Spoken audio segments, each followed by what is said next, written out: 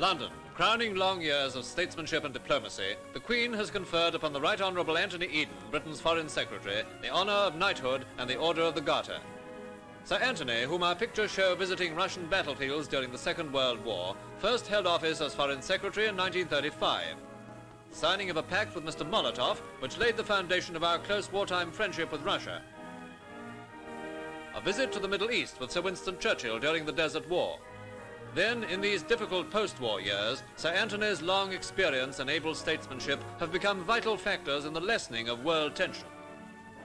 The ceasefire in Indochina and the recent nine-power agreement on German sovereignty are but two triumphs that have rewarded his untiring efforts for peace.